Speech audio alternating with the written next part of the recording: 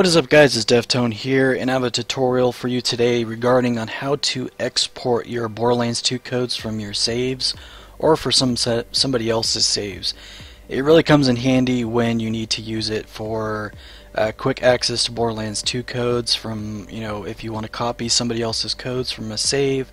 It really comes in handy, and I use it all the time, especially when I do my save sets. That way people are able to grab the codes and just copy and paste them. Unfortunately, it doesn't give out the names of each item, but you're able to determine what they are once you paste them in your backpack or bank. So first off, what you're going to need is you need to go to the website that I'm going to post in the description, and you're going to need Python version 2.73, and in the download link, depending if you have a 32-bit or 64-bit processor, there's links in it right here for it. So the x86 would be your the installer would be the 32-bit, and then the x86-64 would be the 64-bit. So in the description will be the installation, and make sure you save it in the when you install it.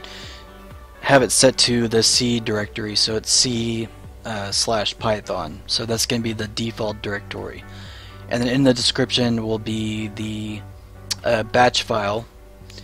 So let me go to here, and what you need to do once you have this, make a folder and save this particular file, which I'm going to include in the download link with the batch file. And all you need to do is put it in a folder, just call it like backup Borderlands 2 codes or something like that, something where you can easily export. So what I recommend doing is once you have a save file ready to export your items into Borderlands 2 code format, I would save it into an Xbox save format through the editor. So once you have that saved as a 360 format, what you're going to do is put it in this folder with the savefile.py and also the batch file that I have right here. Once you have it in there, all you need to do is double click the batch file,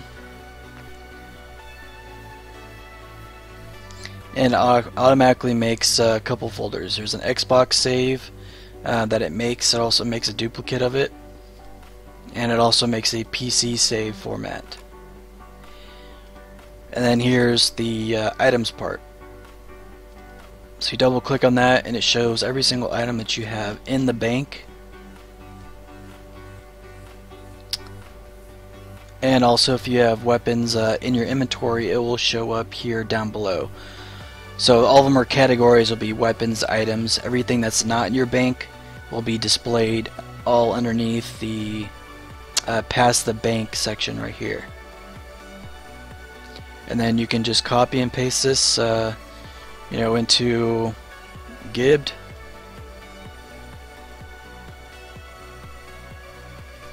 I'll just show you an example real quick.